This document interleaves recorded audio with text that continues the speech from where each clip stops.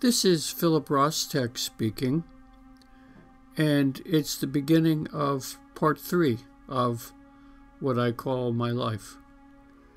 We finished up part 2 with a little discussion of Philippe Ontremont, the French pianist, and his style of playing. I would like to mention that a writer about music mentioned that if there were a piano in town, Mr. Ontremont would play on it. It was meant as a little bit of an unkind remark. But I would like to say, as an introduction to this part of my life, that when he played the piano in the Greensburg High School auditorium, it changed my life and enriched my life. And so Mr. Ontremont needs no introduction from me. He played with Bernstein and Eugene Ormandy, and so I guess it's okay to compare him with other great instrumentalists. But in a larger way, I think, for my purposes, it rather misses the mark. I think I say that from the standpoint of a 75-year-old man, looking back on things now.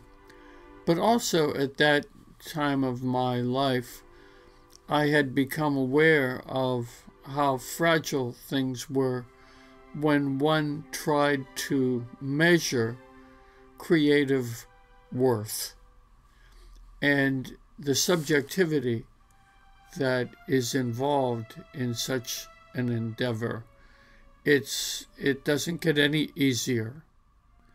George Zortish wrote me a great letter which got me into the University of Southern Florida, and I would get the tuition waived, and there would be a $2,000 a year stipend. And that was something that was pretty important to me. I didn't really know what to do at Penn State when I had to move forward. There was an instructor that had come in to Penn State. His name was Ted Singer. And he asked me where I was thinking about going to further my education. And I said, I had heard Cornell. And he said, "Oh, Phil, don't go there. It's a good school, but it's not you. You'll be unhappy there." I just got back from Pittsburgh, where I saw the department head at CMU. His name was Bruce Breland. I just saw his show that was hanging in the art building there, and you would get along great with him. And so I applied with CMU, and what happened was I came there with my portfolio. There were several people in a room. I unzipped my leather case and started leafing through my drawings. And it was met by people that were pressed into service to actually be there and perform a function that had become for them humdrum. And so I didn't see much enthusiasm, so I zipped my portfolio back up, thanked them for their time, and walked out of the office towards the elevator. And then a person came out and said, "You're Phil Rostek. You were selected to be in the national drawing competition from Penn State." I said, "Yes, that's right." He said, "Well, why didn't you say so?" I said, "Well, I showed you the drawings. Couldn't you tell?" And that got me into CMU with the best money reduction in tuition. And that little exchange between Professor Richard Beeman, and me would tend to be a little thing, but it was a big thing. It was a big thing for me.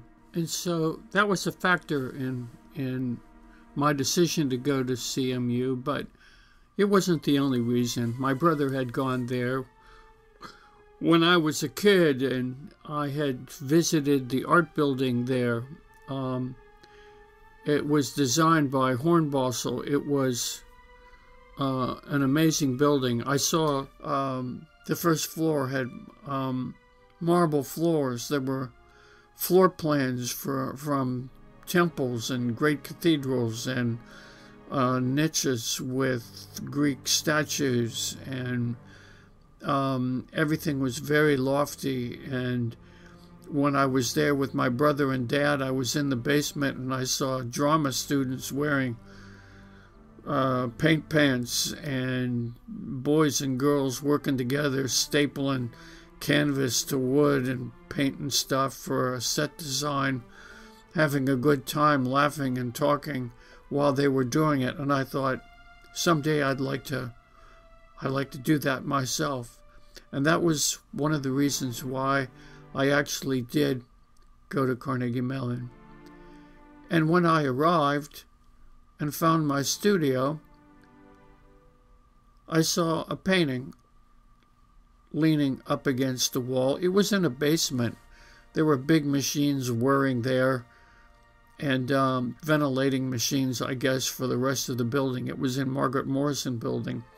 And so you went in through a door, you went into a kind of an area that had large furnace-like building machines whirring, and then another door opened up into some studio space that looked rather bookish, with individual rooms that were blocked off, so that you did have a kind of private space. Nothing was locked. That was fine. The lighting was fluorescent lights. We were in the basement. But in that room with the whirring machines, I saw a painting leaning up against the wall of a house that had a porch light on, and the evening was illuminated by that light that looked very inviting and friendly and realistic. It was not long after that I met the guy that painted that picture, Jim Nelson. Jim was a wonderful painter, and he had studied at Carnegie Mellon as an undergraduate and then enrolled in the graduate program. He had made some progress with Elaine de Kooning in his work, and he decided to continue his work at CMU. And coming in from the outside, I asked Jim who he thought were good instructors. And I thought, well, if he painted well, he might turn me on to people that would turn out to be wise selections for me. And he said, well, there's a grapevine of people, not a lot, but a grapevine of people who like Robert Lepper, and they think that he's very smart. And so Mr. Lepper became part of my graduate committee. The other member was Bruce Breland. And then there was a third individual that had come in from England as a kind of visiting guy there.